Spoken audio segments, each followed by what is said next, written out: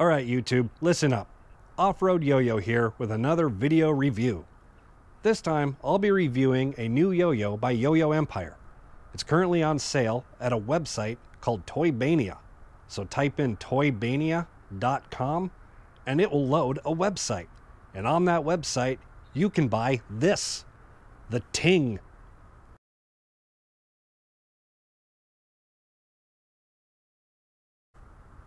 The Ting is a limited release, currently only available on the Toybania website. It's named the Ting because these rims on the outside are made of titanium. You can get a black Ting or a white Ting. I don't care, just get the one that you want. The first thing you'll notice, or at least the first thing I noticed, is that this yo-yo is round as hell. I mean, look at it. Sure, all yo-yos are pretty round, but this one's like super round. It's round on the silvery part, and then it's round on this black part, and then it's round again on the blue part in the middle. That's like roundness, inside roundness, inside roundness. It's kind of like that movie Inception, except unlike the movie Inception, this yo-yo won't get all artsy-fartsy on you near the end and confuse you for the rest of the day. The Ting has kind of an H shape.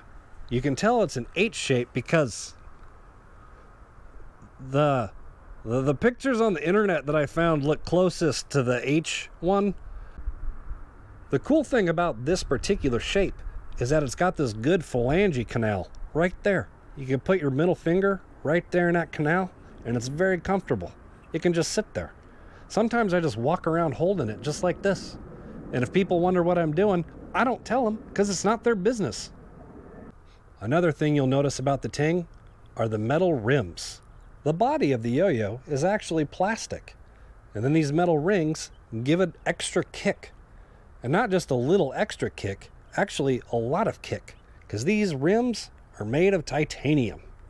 As you can see from the wear on these rims, I have been trying quite hard to spark it a whole bunch. I've succeeded a couple times, but it was never as impressive as I was expecting. In my mind's eye, I was picturing showering sparks, like a welder working on a piece of metal, but it wasn't like that at all.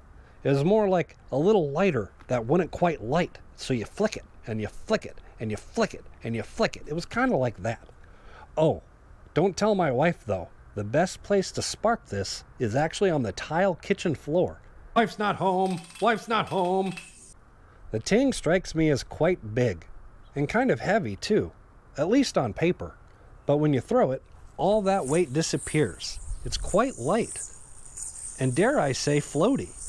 I don't like to use the word floaty when describing yo-yos though, because I'm worried that someone will hear that and then tie a bunch of yo-yos to their toddler and throw them in a swimming pool expecting them to float.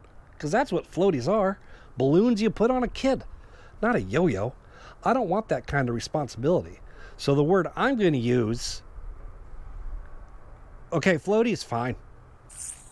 You can really notice the floatiness when you do hardcore tricks like the pinwheel. The floatiness is also noticeable when you bust out a hot queege. I'll be perfectly honest. I wasn't expecting a whole lot when I bought the Ting. It's fairly inexpensive, being under $50, and the whole plastic plus titanium thing kind of sounded like a gimmick. I was expecting to get a cheap beater that would last a couple of weeks and maybe throw some sparks in the meantime, and then I'd put it away and never think about it again. What I actually got was a super fun, super smooth, long spinning, fun machine that I can't put down that, yeah, will throw sparks in the kitchen when your wife's not around. Wife's not home. One last thing I'd like to talk about is the blue circle in the middle. It's no ordinary blue circle. It's actually a dent. A dent made for fingertips. Sure, you can go ahead and tap it like this with your finger. Do it all day long. I don't care. If you think it feels good, I'm not going to stop you. But you have to admit, it doesn't accomplish much. What this dent is intended for is finger spinning, which, as I'll demonstrate, I am entirely incapable of actually doing. And I'll toss it up. And see, that wasn't even fair. The yo-yo cheated. It knows that I'm no good. Thanks.